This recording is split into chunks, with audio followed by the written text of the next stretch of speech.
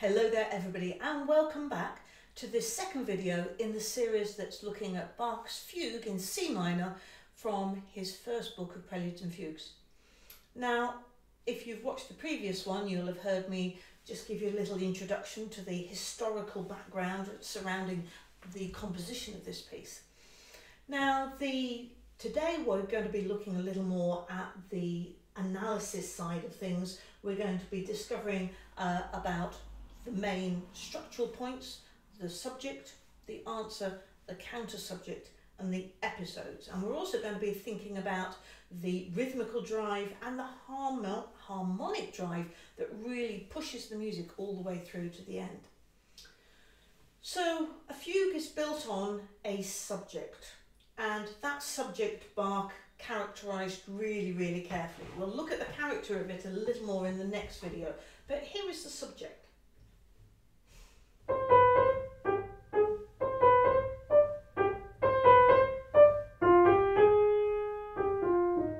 There you are, that's it, just that long.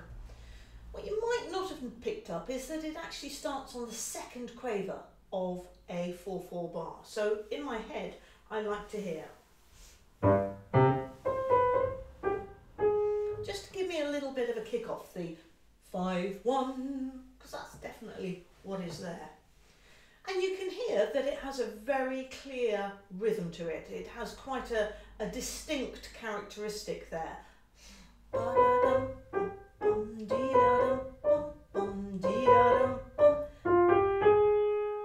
And that's made up of pairs of semiquavers, pairs of quavers, and there is also a little syncopation at the end, which is lovely, which just kind of just moves us into a place we weren't expecting.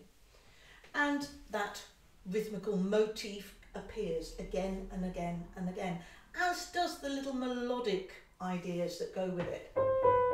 That, for example, comes back an awful lot, and this gets developed as well. And it's little things like that that will help you to understand the whole kind of drive behind the piece and why Bach composed it like he did. So we start with that. That is the subject. We're in the key of C minor, and indeed it starts on C and it goes down a semitone to the leading note and then back up. Do do do do do do do do do do do do do do do. And then what happens next is the second part comes in. This is the, let's call it the soprano part. We started in the alto, here we have the soprano part. Have a listen.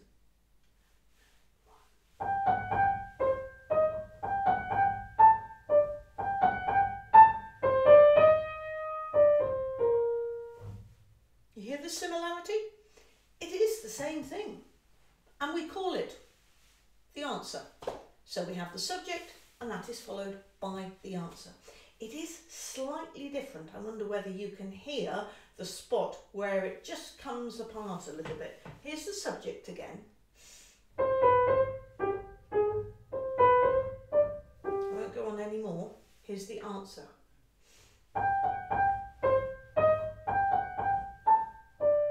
Do you hear? So on the, let's see, what is it? 1, 2, 3, 1, 2, 3, fourth note, it changes. And that is because Bach has written here what we call a tonal answer. He's changed that interval. This is a fifth, and that is all covering, it starts on a G and it's covering the chord of C minor basically. So he's made it fit the tonality. At the start, because we're on the chord of C minor as well, but because we're going down from C to G, that's only a fourth. So Bach has just tweaked it slightly, and we call the change a tonal answer. The other kind of answer is a real answer, and that is a real copy of what went before. That would sound like this. Doesn't sound bad, does it really? Could work, but Bach has gone with the tonal one. So we have a subject, we have an answer, and whilst the answer is playing, obviously the subject has to go off and do something else, and it does this.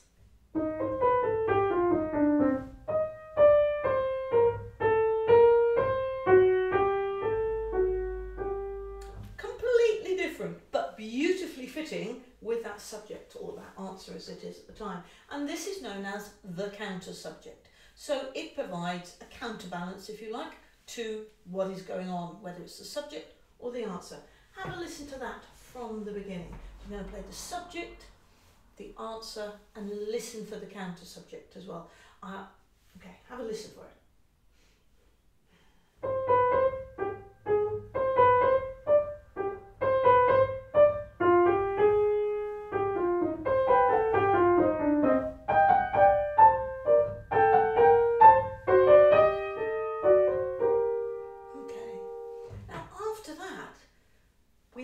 Called an episode, and Bach takes some of those little ideas he's already introduced. I mean, we've only had 4 bars so far, but he takes some of those ideas like this and he changes them a little, and you will.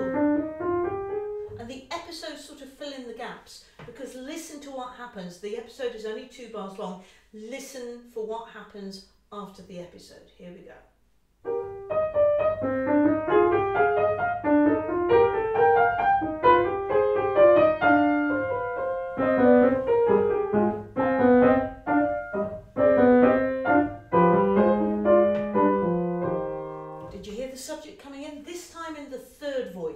In the baritone, let's say. And this is what we mean by a 3-part fugue, that you hear 3 voices all doing their own little thing as they go along.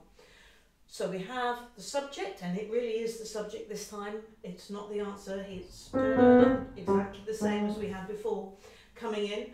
And what do the other parts do? We have the counter subject. This time it's in the soprano.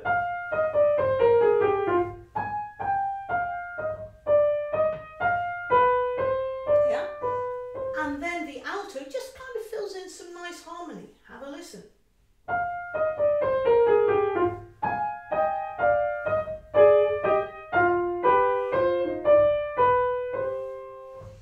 If I play that alto part by itself, because what's one thing that's really important when you're playing a fugue is to play each line. So here's the alto by itself. I'm going to go from the beginning of bar 7, and 1, 2, 3, 4, 1, 2, 3, 4, 1, 2.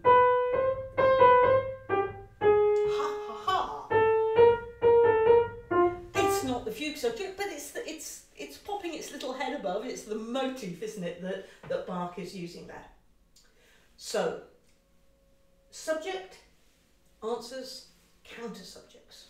They kind of form the main part of the fugue. And in between all these subjects and answers and counter subjects, we get episodes. You heard one there, and you might have heard that it's actually about sequences.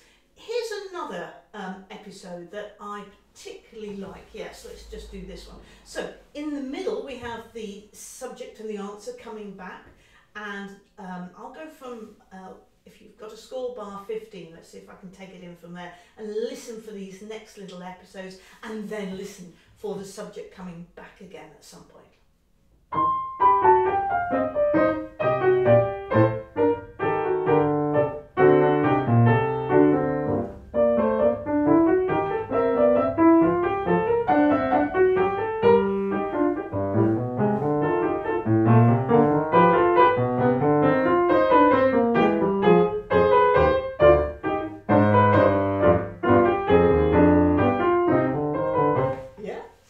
Exciting. It's very bubbly music. I get terribly excited about it. So you have the subject coming in.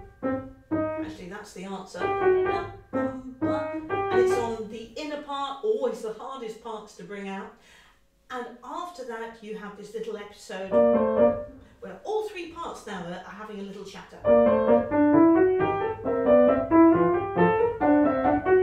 And then he kind of switches it around a little bit.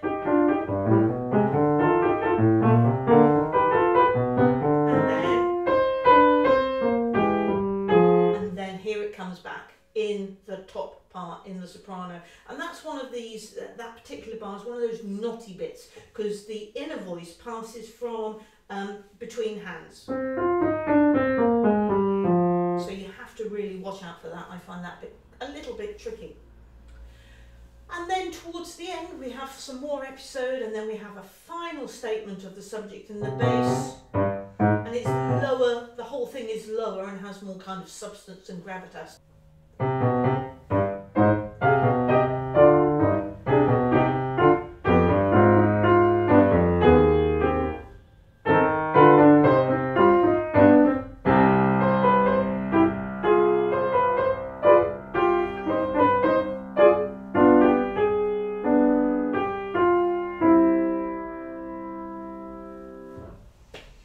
And you have that beautiful pedal at the end there. I think just the last thing I'd like to say is that it's very hard to spot an actual key change and an actual cadence going on in here. He does change key, you know, we go through various keys, but they're always very fleeting, and he's always making his music move on and on and on. And really it's only that final section where we hear a really a grounding perfect cadence in the, here it is, 5, 1, and then he sticks on the C until we get to the very end. So I hope my little discussion of that, my little journey through, has given you a little bit of insight into it. Join me next week where we're going to be doing a bit of musicianship and discovering how working it out in the different patterns will help you to understand the character even more. Thanks for watching. Bye for now.